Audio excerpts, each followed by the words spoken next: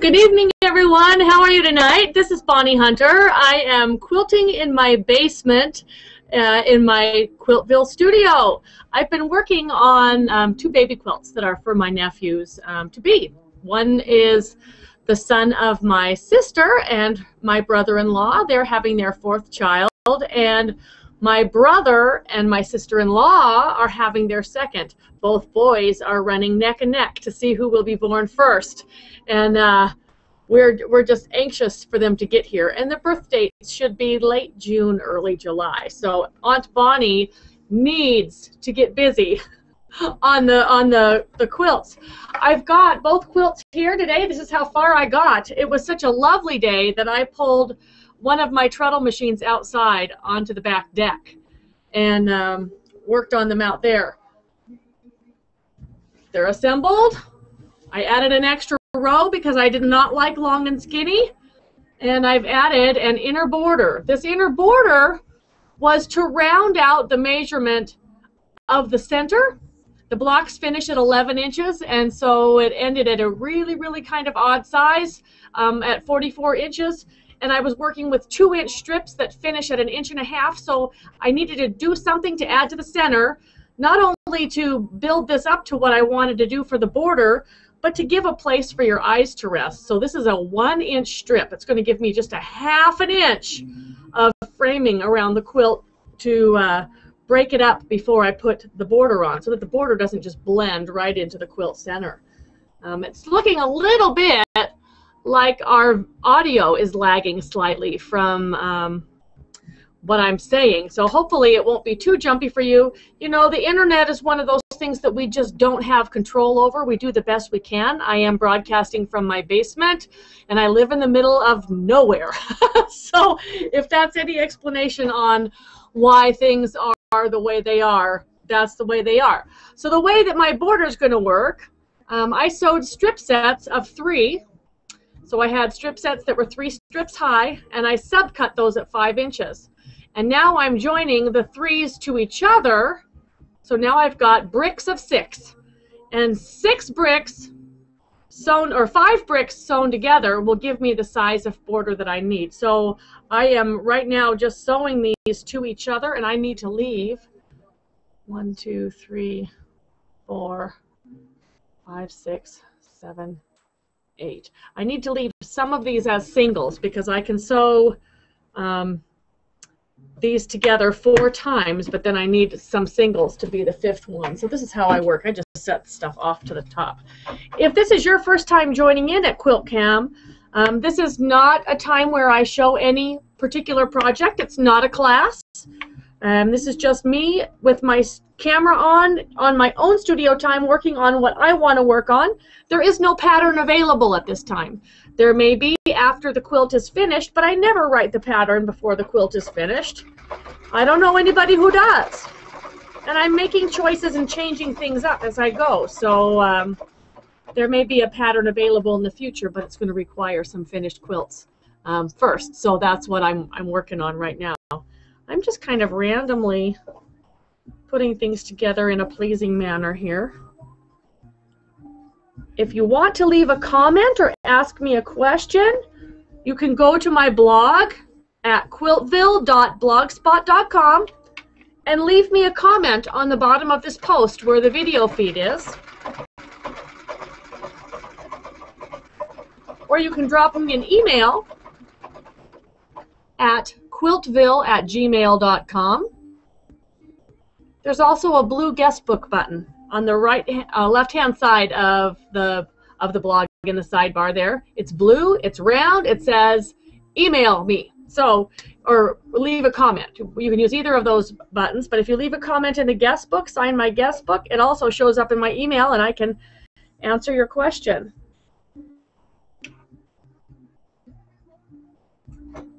As always, or at least since we started working with Google Hangouts, this feed will be archived on YouTube and you can watch it later. So if you have to go somewhere, it's dinner time where you are, don't worry about it. You can always come back and it will be there for you on YouTube.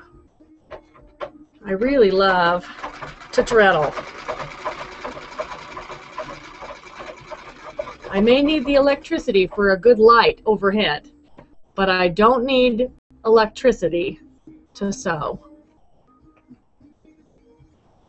Yeah, I like this. We're going to check the inbox in a minute and see who's tuning in with us tonight. I will probably be a few strip sets short. I went as far as I could go until it got a little bit chilly and windy outside on the deck where I was sewing and brought everything in, and this is as far as I've got. But I've got my box of 2-inch strips over here. I can piece some more strip sets if I need to. Also over here, if you looked on the blog page where this video is embedded, you will see how I cut my strip sets. I cut them 3 strips high at 5 inches, and when I got down to the end of the strip set, if there was any leftovers, I cut these at 2 inches because I can sew these side by side into more 9 patches. So really, every bit of fabric goes to good use here. By the time I throw something away, there's hardly anything usable there at all. Let's check to see who's tuning in with us tonight. Somebody will say, oh, it's blurry, and somebody will say, oh, it's not working. And somebody will say, hello. Here's Kim McKee, who says, do you see this cool Lemoyne star I'm working on? What you may not see is how the sashing star strips are about 1/4 inch too long at each intersection. Whoops. Making them a total of 1.5 inches too long all over.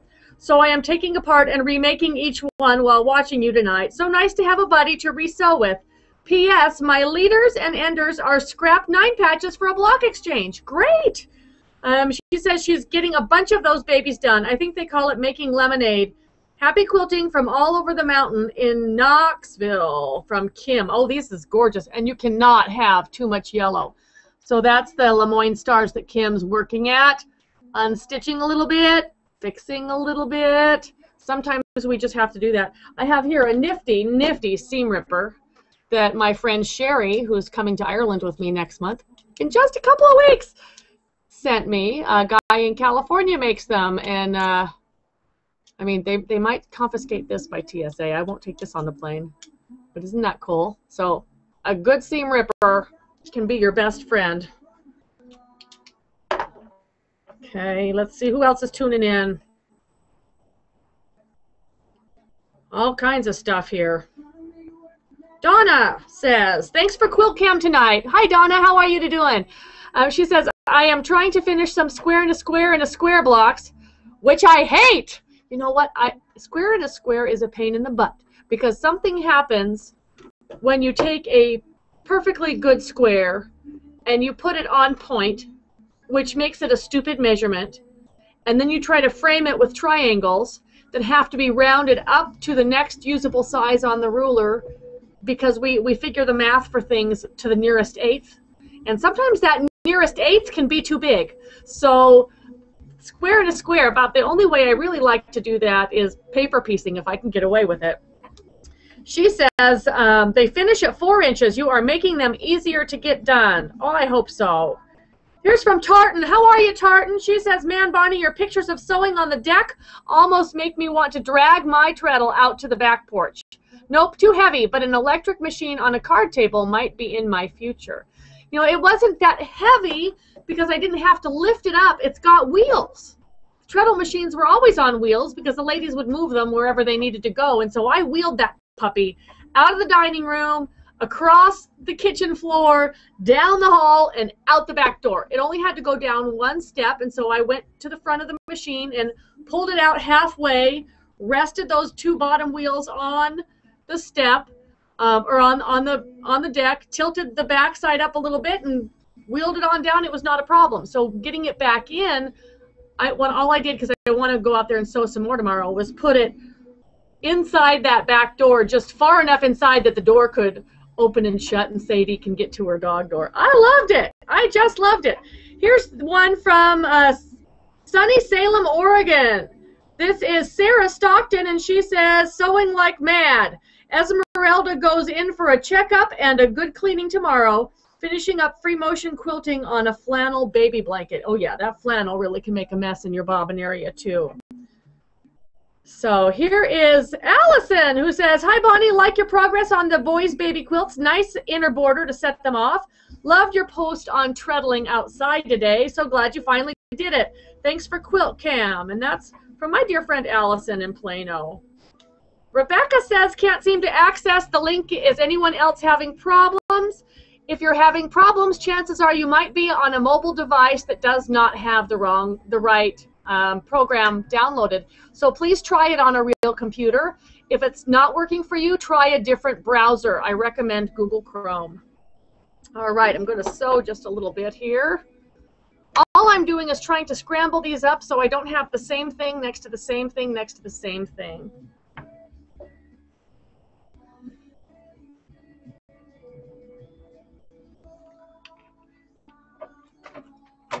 And what's the first thing she does? She snaps her thread. I treadled backwards. Lesson number 101 with a treadle machine. Do not treadle backwards. Other than that, they're not hard machines to run. So when somebody says, oh, that machine just scares me, you know, the ones that scare me, all the ones with the bells and whistles. The ones that scare me, the ones where the presser foot goes up and down by itself.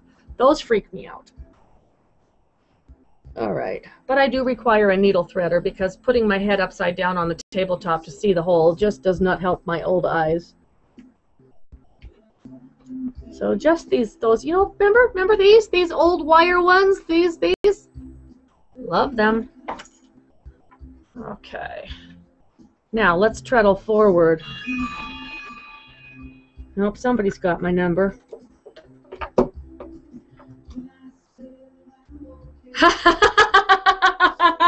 That's my friend Karen, who says the next sew day will be in the driveway. Karen, you know, I've got 2 back-to-back treadle machines sitting right here. You could come treadle with me. I'll get you going. I'll get you going. In fact, Karen wanted me to remind everybody, Karen is our one half of Sew Sisters for our Sew Sisters Summit here in Winston-Salem in August, and registrations are coming in hot and heavy. Early registration ends June 1st. So if you've been putting it off and thinking about it, email Karen or email me and I'll put you in touch with Karen and let's answer your questions and so you can get that registration in. You're going to want to come. We're going to have an absolute ball with that. We've got people coming from as far away as Canada and Florida and outside of Chicago and up by Lake Erie and over by Williamsburg and everywhere coming. So it's going to be fun. And don't worry about not knowing anybody because we can help match you up with somebody if you need somebody to share a room with. And you know how quilters are. We're only strangers once. Some are stranger than others. But we're quilters. We all get along. We're really going to have a good time. Okay. No duplicates here. So the neat thing about doing this quilt for me has been not only working with all the fabrics, but putting my grandpa's shirts in here. He wore these shirts till he passed away when he was he 93 or 94? I don't remember. So they were quite recent shirts because he's only been gone a couple of years. But putting those in here for his great-grandsons is just really, really special. As long as you remember to sew forwards.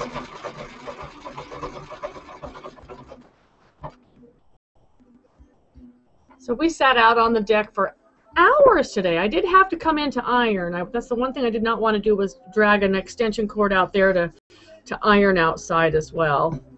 Need something with a little more color. That'll work.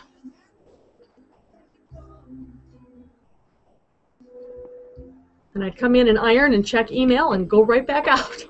It was nice.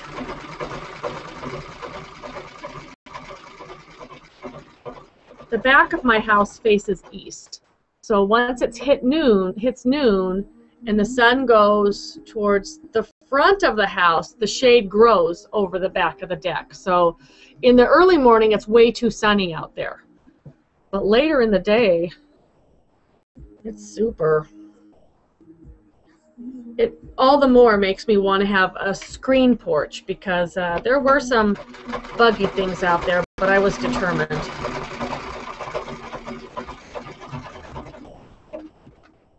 Okay.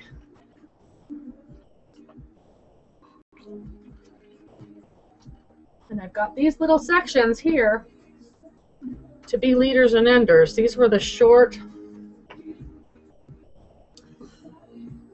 And I may have to press seams the other direction, but we'll see.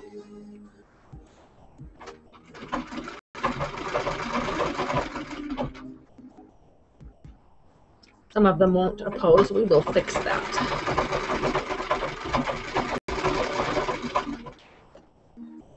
Okay.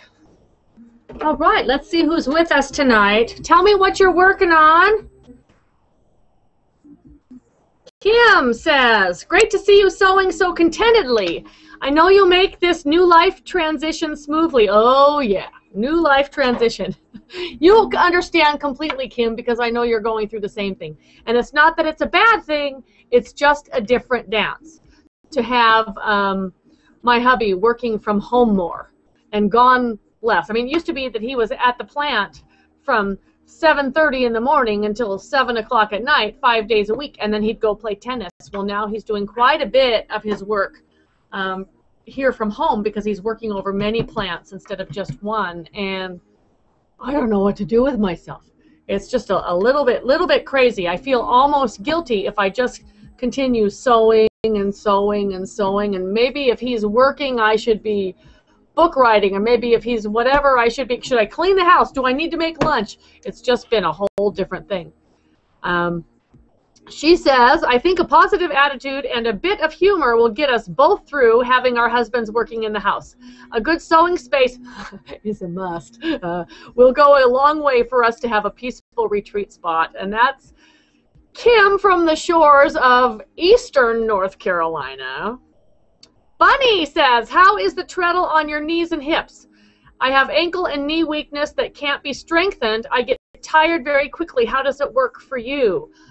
It works okay. The one thing that I have to do with this is wear good shoes. You cannot, I know we have a lot of barefoot sewers, but there's that waffly metal grid thing that's the foot pedal, and so I have to have really good shoes with arch supports when I treadle. And I also sit forward in my seat so that I'm not slumping, and I'm right actually on the edge of my seat. I could move quite a ways back to be at the back of the seat, but that doesn't free my legs. So I'm just sitting right on the edge of the seat, and I take my feet off of the treadle and put them flat on the floor in between sewing things, just to keep my posture good. So you'd have to give it a try, because I think it's going to be different for everybody. But it's definitely worth it. So let's give it a try. I'm just going to snip these apart here.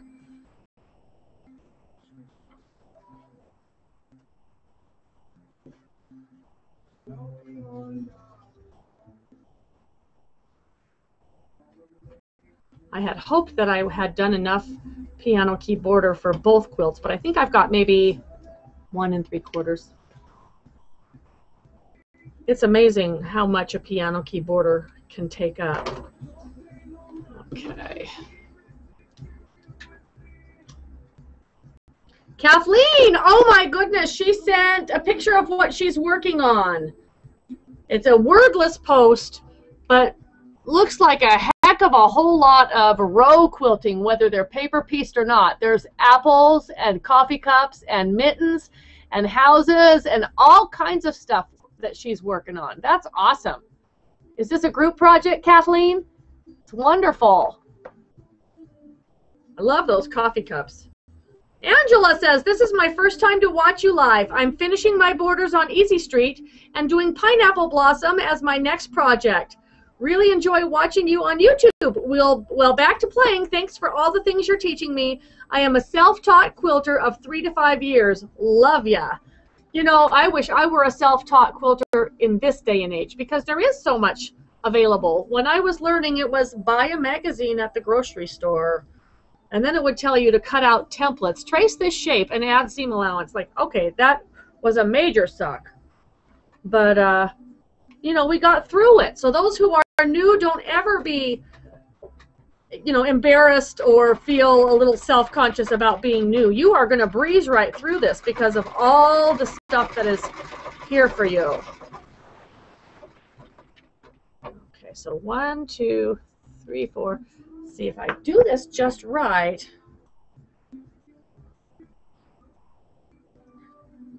I can just have all 4 of these borders ready to go on. Because this will sew two units together and then added this extra one on the bottom. Okay, that should be 1 border. And I'm just trying to be random. I'm really not looking. There may end up with too much red on one side. I don't care.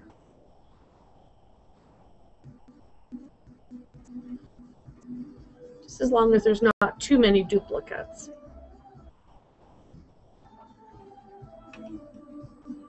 There should be 30 strips in each border. And then I'm going to use extra 9 patches as my cornerstone. So I think that'll tie it in together. I think that'll be cute. So I had one issue with the other treadle machine this afternoon. Let's see. I need a better color. That'll work. I used up a bunch of old bobbins just because I thought it would be a way, it's those spindle bobbins. A way to clean those out and get all that weird colored thread off of there was to just sew it while piecing piano keys. And then I wound the bobbins with Aurifil. While the old bobbins ran fine in the machine, the bobbins wound with Aurifil did not. It would sew about 1 inch, and then the bobbin thread would snap. And then I'd readjust it, make sure it was threaded right, whatever, and put it back in there, and it would sew about 1 inch, and the thread would snap. And I tried to adjust it. I thought, well, okay, this is a finer thread. Maybe I need to either loosen up on the tension or tighten up on the tension. There really wasn't that much play in the screw on the bullet shuttle. So I put a different bobbin that had other thread on it back in that machine, and it worked fine. I think that that older machine with the vibrating shuttle, that's the one that swings back and forth like this, just does not like Aurifil. Maybe it's just too dainty of a thread. I don't know. If anybody's had any experience with that, Allison, are you still out there? Email me back, because I'm not sure what to do. Not sure what to do with that. And now, of course, I've got these bobbins wound with Aurifil, 4 of them.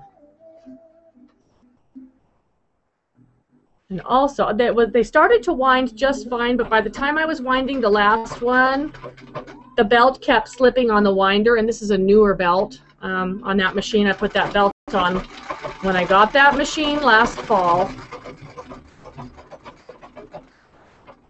So I think that belt is going to need a tighten up job.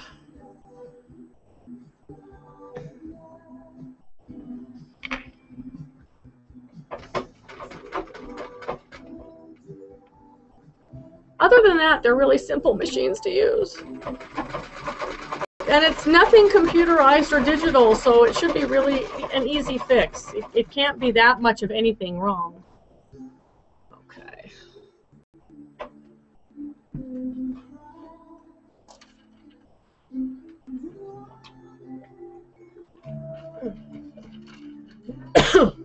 And I'm really thirsty tonight because I took a antihistamine for all of the allergy stuff because I was outside in it.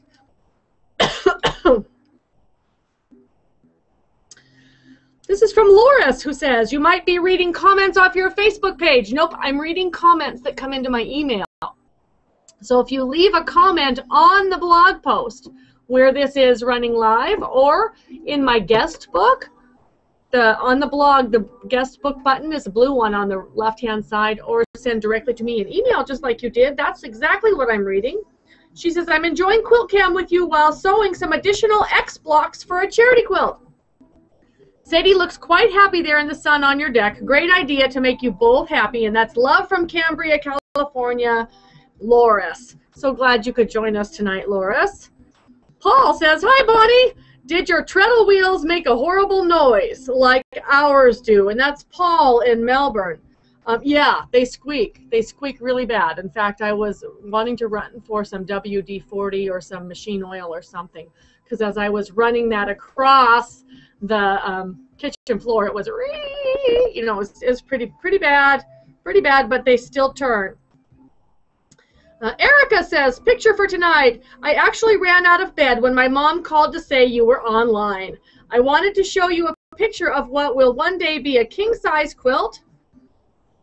Let me start that picture downloading because you'll want us to see it. It is 3-inch blocks. You were my inspiration, and I used your neutral tips for picking fabrics. Oh, gorgeous! Speaking of square in a square, my goodness, this is lovely. Looks like she's got all kinds of scrappy. So one block is dark with light corners. The other one is light with dark corners. And when you put them together, you kind of see floating Ohio stars in there. At least I do. That's beautiful. What a great way to use up the scraps. Love it. Amelia says, love the log cabin block hanging in the background. By the way, thanks for Quilt-Cam. That's AJ. Thank you. And this is a comment posted directly onto, do we even, oh, nope. Sorry. Sometimes when the comments come directly to YouTube, they're just not our kind of people. And here's Lorraine, who says, picnic table stitching. Your quilting on the deck reminds me of all the times my hand crank went to camp with us, and I stitched on a picnic table while watching the 4 kids play. Fond memories. One of these days, I may be out on my porch stitching, busy working on my scrappy trips, 32 blocks made, and 4 more to go. Thanks for the Quilt-Cam time, and that's hugs from Lorraine. And I'm dropping things on the floor. Let's get some more of this together, shall we? Yeah.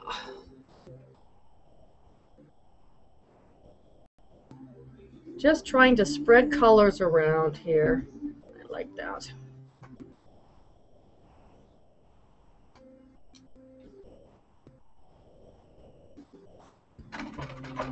I was on the email with my editor today, and she said, "Oh, by the way, oh, I'm having an out of bobbin experience." From like how far back? Oh, not that far. You know what they say, life is one out of bobbin experience after another. I did wind more for this machine too.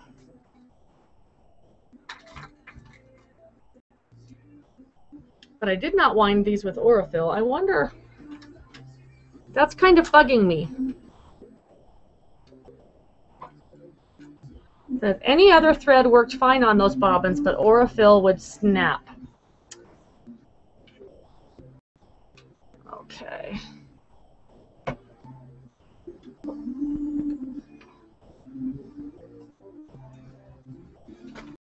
So I'm kind of feeling a little jealous because several of my friends are going to be at Quilt Market this week. You're leaving today or leaving tomorrow or going for the weekend, or I don't have a trash can. Oh, yes, I do. And I'm not. And I'll be okay come Thursday because I'll be heading off to Chicago and be busy with a couple of groups there. But I'm missing Quilt Market this spring. Uh-oh, and this says, plug in or find another server. So why is, I must be unplugged. Oh, I see. Yeah. This will usually do it. There we go. Now we have power.